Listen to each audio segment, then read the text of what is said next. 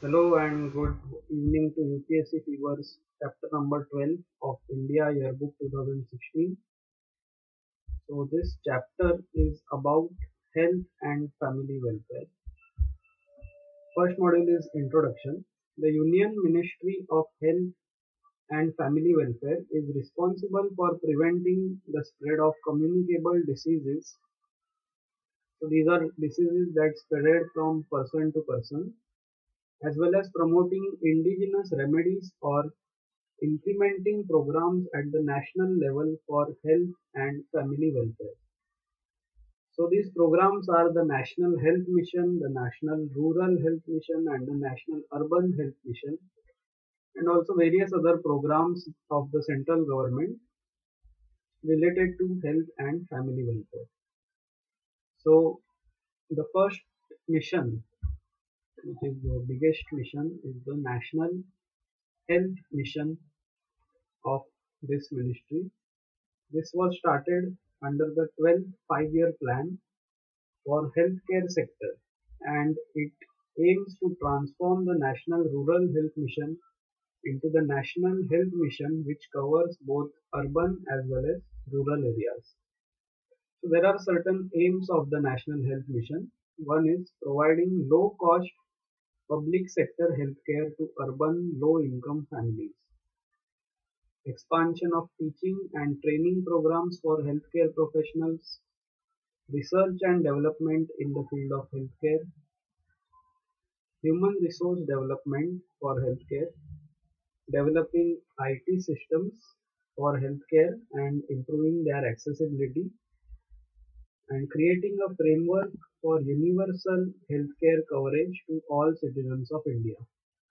It also aims to strengthen the food and drug regulatory system and also regulate the medical practices of various personnel. So in short, this is the National Rural Health Mission and the National Urban Health Mission, which have been subsumed under the National Health Mission. So the next important mission is the National Rural Health Mission. As you can see here, it was started in 2005 and sought to provide healthcare to rural population of 18 states that have weak public health indicators. It also aimed to increase the spending of the central government on health from 0.9% of GDP to 2 to 3% of the GDP. However, this target was not achieved. It also aimed to establish fully functional, decentralized and community-owned primary healthcare centers to give access to affordable healthcare to the rural areas.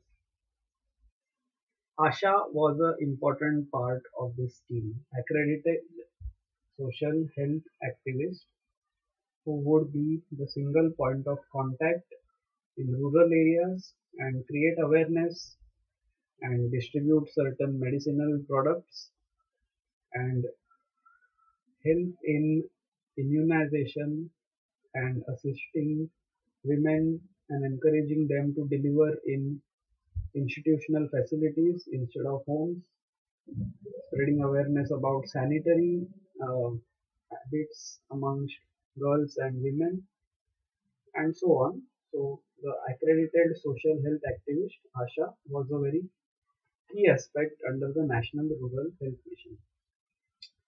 Moving on to the National Urban Health Mission, which received approval from the Union Cabinet.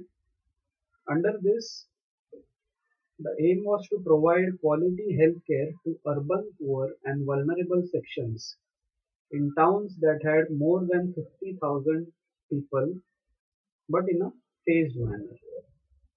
You can see that the aim was also to start this ASHA for urban areas where each accredited social health activist would cater to 200 to 500 households. It also aimed to create a urban primary healthcare center for every 50 to 60,000 population and a tier 2 level community health center which would cater to urban primary healthcare centers.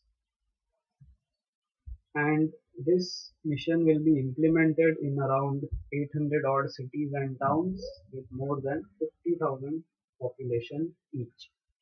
So covering about 7 crore people.